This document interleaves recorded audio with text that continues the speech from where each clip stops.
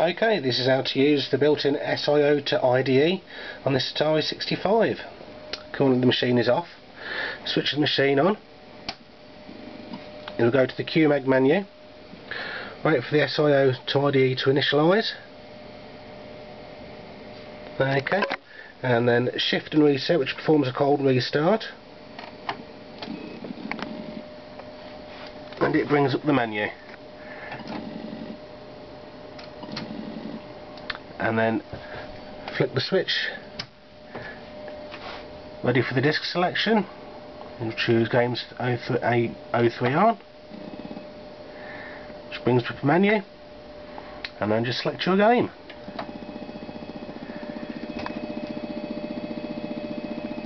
It's loading, and it's as simple as that.